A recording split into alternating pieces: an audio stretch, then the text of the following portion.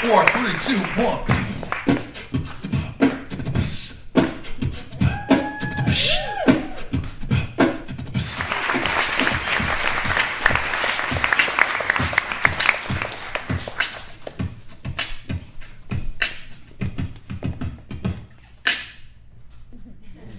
What's going on?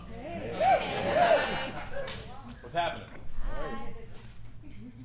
Why was everyone losing it? I mean, a man just got elected. Worst president ever? Yeah? Worst president ever?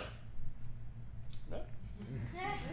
So we forgot the 2 illegal wars that Bush Part 2 started, the Reckoning, which not only killed millions but sent an entire region back to slavery and beheadings. What about change we can believe in? Yeah. Deporting the most illegals and dropping the most bombs in U.S. history. How about the Sax Man?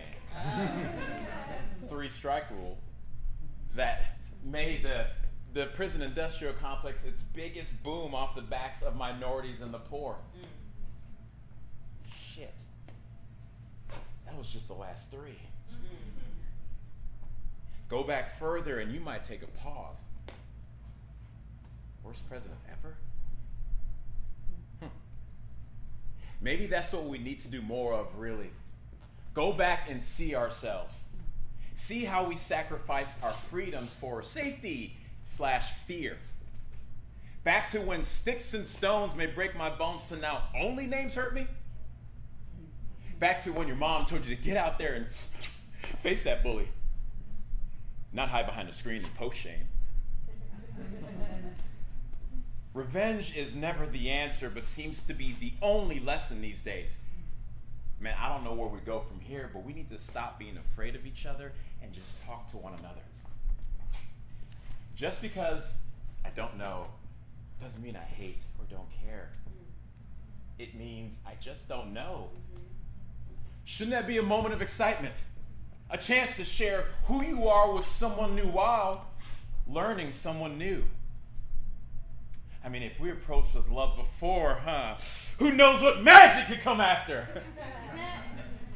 And I thought change comes from within, not without.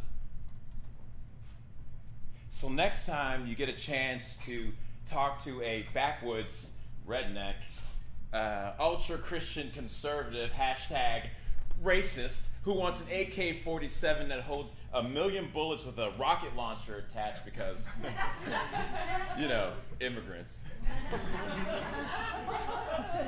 Or an unemployed, government-assisted living, he, she, they, LGBT, QRS, interracial couple that wants late-term abortions up to 9 months, #socialist. Take a pause and approach with love. You might be surprised. Or just go binge watch that new favorite Netflix show. Hell, what do I know?